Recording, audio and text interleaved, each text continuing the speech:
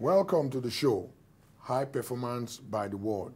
We're helping you create value. We're helping you becoming more relevant in your world. This is what this show is all about. We're looking at the elements of relevance, what makes you relevant, what improves your relevance, and why you have to improve your relevance. We're talking about value creation.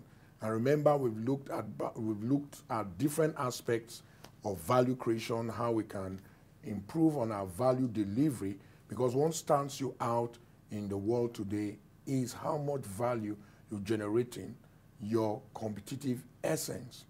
And one of the major aspects of value creation, or let me put it this way, one of the things that has really impacted the world today and has helped organizations, governments, individuals, groups, name it, create so much value is what we call technology. The technological revolution has impacted our world in such a drastic way. So what we'll be looking at on the show today, what we'll be talking about on the show today, is technology. You will learn some very practical things on technology and how you too can take advantage of this critical tool in making relevant impact in the world. Stay tuned. Right after this break, you will be so impacted by what we'll be talking about.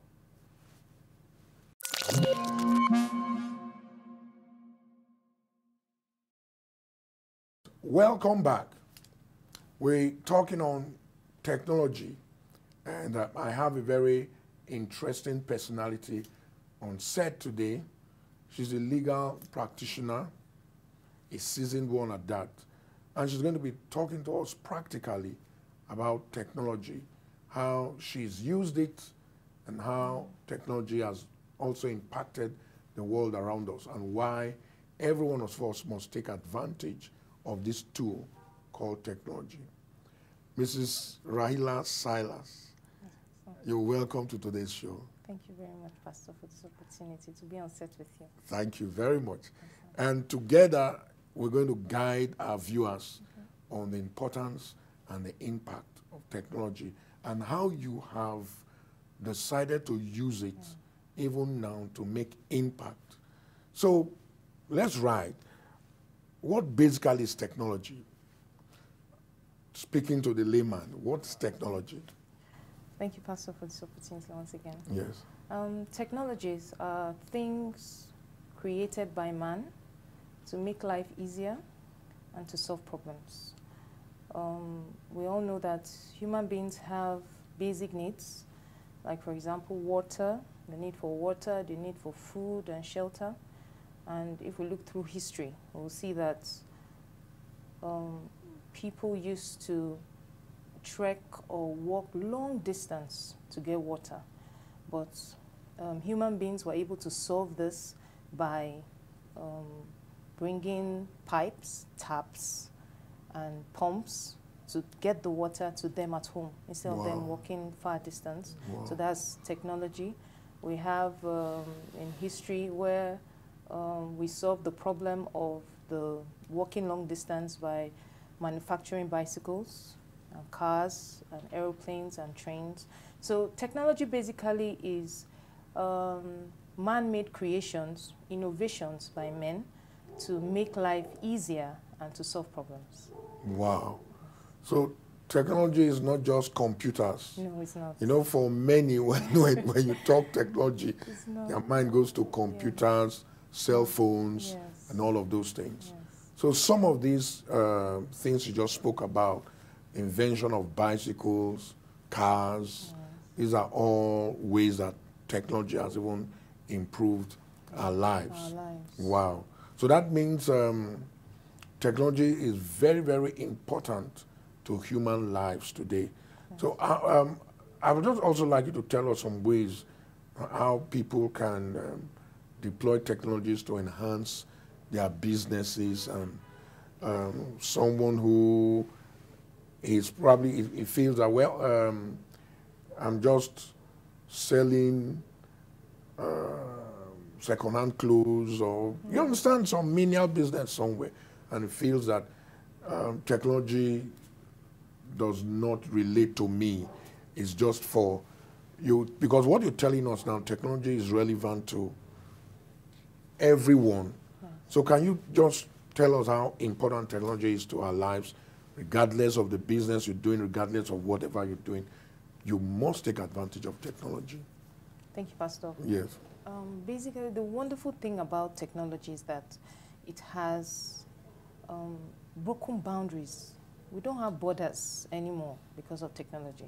You can sit down here and be communicating with somebody in United Kingdom, in USA, in Asia, and that's the beautiful thing about technology. It's the same way with your business. Your business now has no boundary anymore. You can't say because you are in a particular locality that your business, your sphere of contact is limited to that locality. Now you can put your products online. Just like Pastor said during the communion service, he mentioned that we should take our businesses to the next level. And how do you do that? It's by going online. You can take pictures of your business, you can write about your business, and anybody that is included in that application that you are using, that software that you are using, gets to see what you are doing, and you are opening up yourself for other people to take advantage of your business. Yes. And to patronize you as well. So that's the beautiful thing about technology. It breaks, there is no boundary anymore. There is no, you cannot say this is where Nigeria ends or where China begins. You can sit down in your home and you're talking to everyone all around the world because of technology. So like I remember there's a message that a pastor preached on the latent power of the human spirit.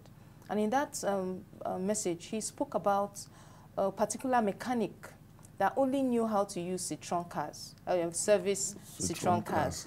And he didn't learn any other, to service any other car like Toyota or Honda or anything, only Citroen cars. Now, Citroen cars went out of market and nobody was buying Citroen cars anymore. So he didn't have any business anymore because those that had Toyota won't come to him. Yes. And Pastor was talking of how he needed to find him. And when he went to where he was, they said he has gone to the village, and Pastor had to go and look for him in the village. And he saw a man that was wealthy before, now has gone into the dark, all because he didn't improve himself, he didn't improve his skills, he didn't improve anything. He just stuck with what he knew. It's the same thing with technology today. To upgrade our lives, we have to take advantage of technology. For our business, our personal lives, to remain relevant. If we do not do that, it's like going back to the dark ages. Yes. Yes. Wow. Thank you. You know, when you mentioned that now, I won't be talking about mechanics.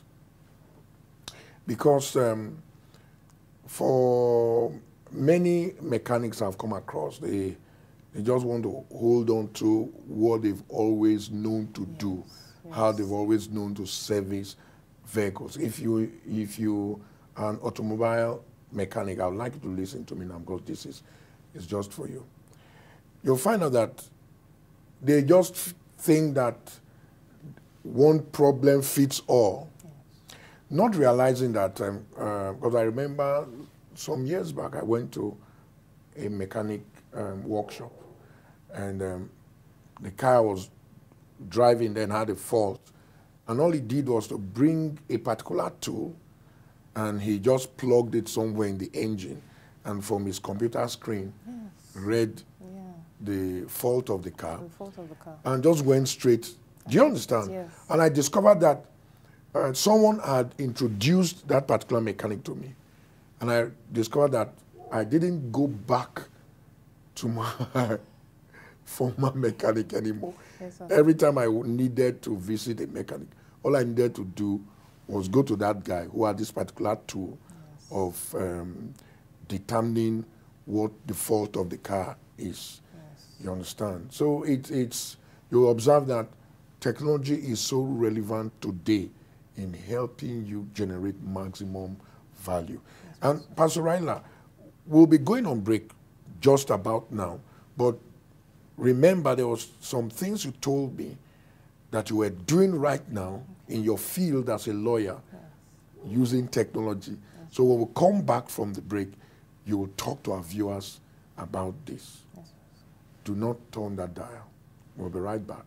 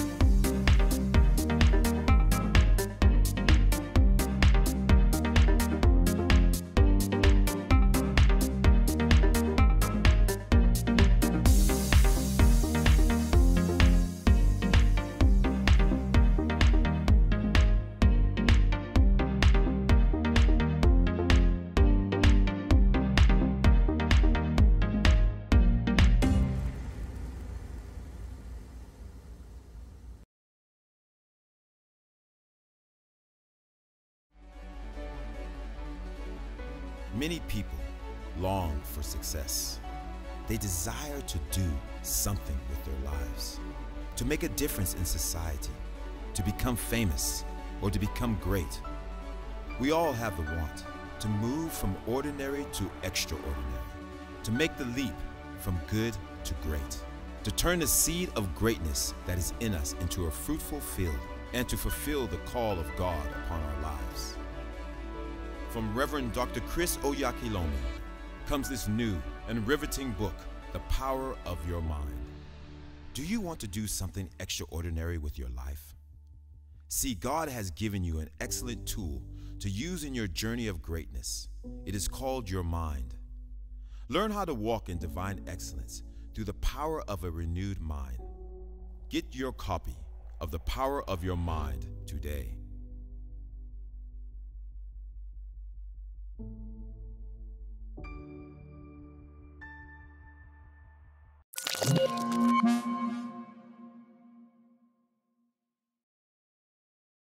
Welcome back. We're still talking about technology, and with me on set is Mrs. Rahila Olusilas. You know, you talked to me some time ago about how you are doing something with the legal profession in the state where you are in Nigeria. Yes. I'd like you to talk to our audience about how you're taking advantage of technology and introducing it to what you do as a lawyer back here in Jos Plateau State, Nigeria, where you reside. Yes. Thank you, Pastor. Thank you. In my practice as a lawyer, I actually earlier on I wasn't really interested in it because I saw how the process was slow. I saw how you can hit a brick wall when you're just using the human factor. I am trained as a legislative drafter, and I know what it takes to draft laws. It takes hours, weeks, months, and after you draft the laws, there are still errors. You have to, even when it's passed by the House of Assembly, you will still find that there are mistakes in it, there are still errors, because we only take advantage of the human factor, and technology is not included. Then I decided that we've got to change this, and that's when my love for legal tech, that's legal technology, came in, and I looked at how we can make the legal profession sweet, easier, and and to solve the basic problems that we have. So this got me to get in touch with international organizations. Like I got in touch with the CEO of Open Law Library in Washington, USA, who agreed to come and give us a legislative drafting assistance, bring in grants to the states, and help us to update our laws and help us to simplify the process. And that's brought you know, a tick for us in the Ministry of Justice. Wow. It actually, you know, brought us to limelight, and I got involved also with, why not have a hackathon? Hackathon is hacking up a system. So the legal system, to hack up the legal system, I found out about Global Legal Hackathon, and I contacted them and I said, I want to host it in Jos, Nigeria. And we finished this some months ago, and wonderful Jos was the only city that hosted it in Nigeria. Wow. We brought IT professionals, lawyers came, entrepreneurs came, they all came to, you know, sit down to form teams, and lawyers came to present legal problems to them. And it was a wonderful thing, because in 3 days, IT professionals came up with solutions to solve the legal problems. And although we had to just select a winner, that winner has passed through to the semifinals. And it was a wonderful thing seeing the technology that came out from that event. Now, the problem that was solved was access to justice. We have, so we in the urban areas, we use technology, but those in the rural areas, they don't have internet access. So this particular team was able to create a USSD application where without the internet, you can access it. You can call for help. Children, you find cases of children being molested, children being abused sexually, and they cannot report it because of fear. Yes. They can't report it. And most times when it's being reported, it's like after 5 years, maybe a child has been abused from 7 years till when maybe the child is like 12, the people outside will get to know. And what is, it's not even the fact that somebody gets to know, it's the fact that the guardian of the child doesn't take action. Because if the person that molested the child is a relative, the person, they always beg. Yes. So what they do is to sign in the police station that we will not do it again. Yes. But I say, you're not helping that child. Yeah. So now this application empowers children to get to call for help from NGOs, from lawyers, from, you know, to come and for access to justice. Wow. So that's a beautiful application. Wow. This is just so sweet. Yes. Just so sweet. Like you said, you've made the legal profession so sweet. Yes, it's just so sweet. So that means, you know, I asked you a question. I said, can you just try to build something in our imaginations, like I was telling you? How would the world have been like if there was nothing like technology? Wow. It would have been like in the jet age. the Stone Ages. Yes, the Stone Ages. Yes. Because when you look at how technology has evolved, yes, you look at from the manual cars to the auto cars. Now, they are not manufacturing manual cars anymore. It's now self-driven cars. Yes. And we now see that from the comfort of your home, you can pay bills. From the comfort of your home, you can do so many things with technology. We have artificial intelligence. We have robots giving judgment in courts. We have, although we still have countries like our jurisdiction where our judges write, but in most jurisdictions, they have solved that by taking advantage of technology for recording of courts process and everything. But if there was no technology, I wonder how far where we'll be now. Because now we have Internet of Things. You can be sitting in your house. Now everybody's building smart houses. Yes. Yes, where you just come home and the Wi-Fi comes on and you are able to just connect. You can talk to you. You can just speak and, you know, and things just respond to you. We have robotics now. We have robotics being taken advantage in the hospitals. Yes, they conduct surgeries and all that. And that's why it's very important, because our educational system needs to adopt it. If we do not adopt technology, many of the students that are in schools will find out that when they graduate, they will be irrelevant. That's true. Because most of the courses are not relevant to today. That's true. They are not relevant to today. So we have to change the way we teach in the schools. Yeah. Even the lawyers, the way we deliver legal services is no more like before. Yeah. Now we take advantage of technology. So in the law schools, we have to adopt that. There have to be courses of law and technology in Nigeria and every other profession. Well, I know when you said in our schools, we need to adopt stuff like this. If not, you'll go extinct and you will not have jobs to do. And so, you know, it reminded me of something our man of God said some time ago regarding those filling station attendants. Yes. You know, in some countries, you don't need a filling station attendant.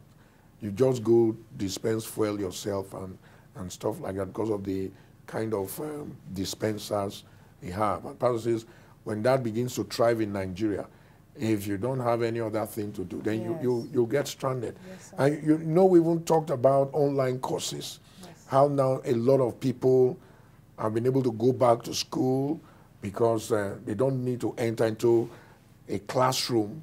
Right where you are, you can take courses, even learn specialties, tailoring and all of those things online and so on and so forth. So it's just so beautiful.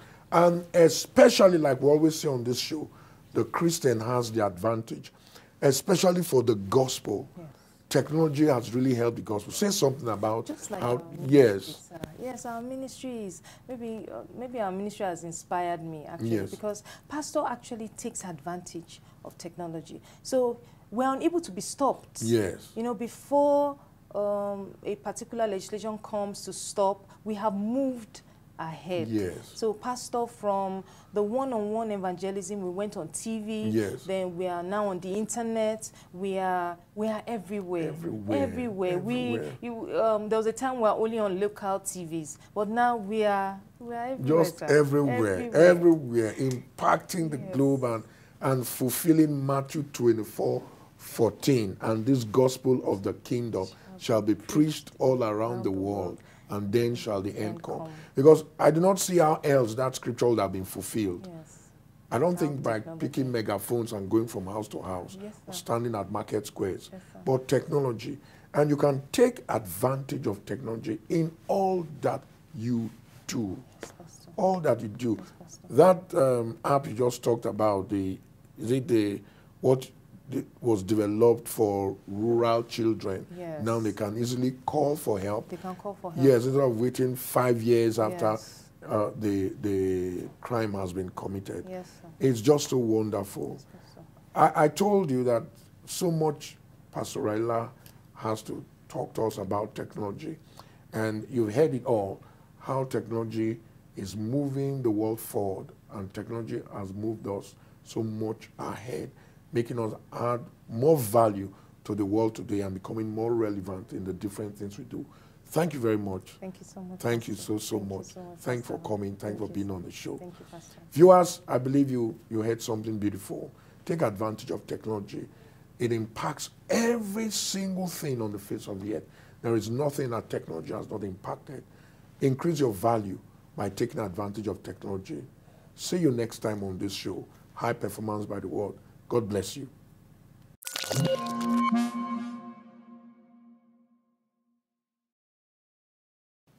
Welcome to Performance Corner. Today we'll be looking at a combination of words which has been summed up to an acronym, VPO. It's what we call value proposition orientation. Value proposition orientation. Every organization must have its value proposition orientation. And this is something that everyone in the organization will need to know. What does this mean, your value proposition orientation? This is how, as an organization, you intend to engage your market, what you want to be known for. It is what everyone in the organization must know and be good at internally, because what you do internally impacts your work externally. So we have several ways organizations engage their customers or engage the market. One of the ways is what we call speed to market. In other words, by coming up with constant innovations. It's usually run by a lot of technological-based companies. Apple, for example, that is their VPO, value proposition orientation. For some other organizations, it's basically based on a customer orientation program. In other words, we want to engage effectively with the internal customer, we want to engage effectively with the external customer. Then there are some other organizations whose VPO is what we call the product leadership or service leadership. In other words, they have decided to engage the market with unique product features that enable the product stand out, and it gives the product an edge. It's called product leadership or service leadership. You must have a VPO, whether as an individual running your own business or as an organization, and everyone in the organization will have an understanding of what our value proposition orientation is. I would like to leave you with this question. What is your VPO? What is the value proposition orientation for your organization? See you next time.